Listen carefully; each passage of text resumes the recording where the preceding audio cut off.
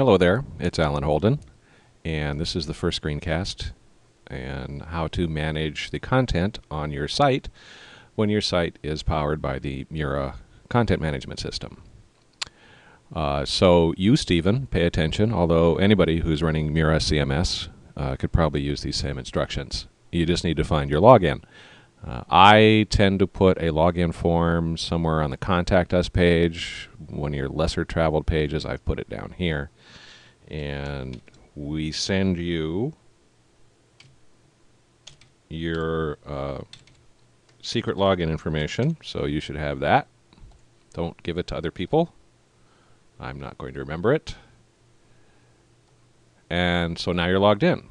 What's the difference? Well, you've got this extra menu bar that's sticking at the top of the screen up there. You see it? You got a gray background and a gray menu bar. That's sweet. But here, I'll click the logo. That'll make it go away and come back there. See it now? That's just for you. Only you can see that. And so, editing your site is relatively simple. The first thing you do is get whatever page you want to edit on your browser. So I want to edit the FAQ page. I just load up the FAQ page, and then right up here, I click on this edit link. And bada bing. Here comes an interface with all kinds of intimidating controls. You can learn all these at your leisure, but for right now you just need to concentrate on this section here, the content section. And you look here, go to this scroll, and you can see, let me scroll back up a little, you can see that this is the text that is on your site right now. So I'm going to take that section there and make it boldface. I think I'm going to make this one boldface too. There, that's nice. Alright, I've made my changes. I'm going to go down to past this other intimidating stuff that you'll learn later and click on the Publish button. And instantly your site will be updated. You can barely see, but this is boldface now, so your changes have stuck.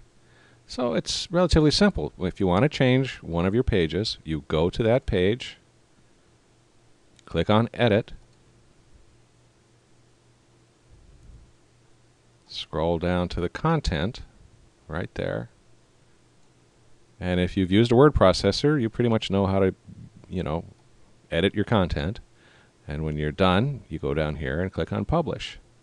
Now, I haven't changed anything, so I'm actually going to go to this other link down here, this one that just closes the pop-up without changing anything.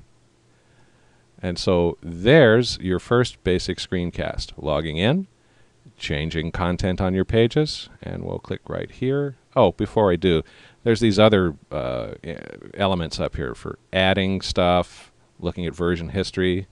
This dangerous one, delete, don't ever click that.